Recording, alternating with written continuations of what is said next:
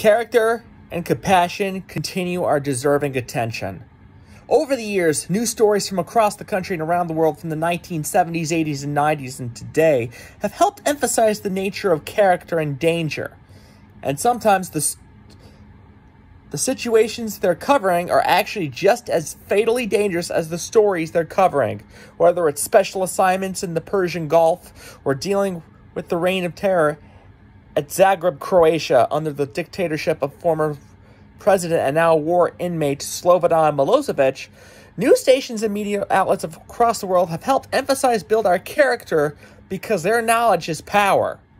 And today we are actually dealing with more knowledge that is more powerful than anything else than before.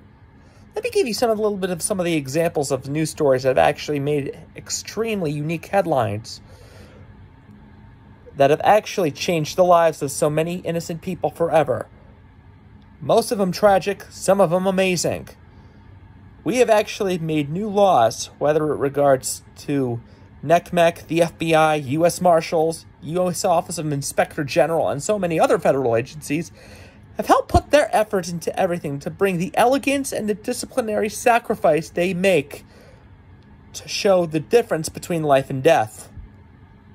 When I was a kid growing up in South Jersey, I wanted to make people learn that emphasis of character is more important than ever before. Despite my tragic experiences in some set of circumstances, I've used it as a guide tool so no copycat incidents of those episodes can be repeated.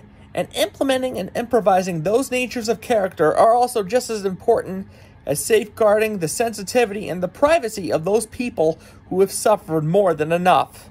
Acts of evil continue to happen on a daily basis.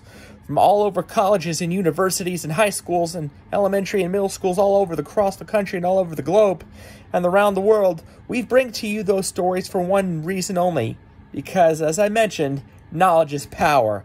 A power that can one day save your life and mean the difference between life and death.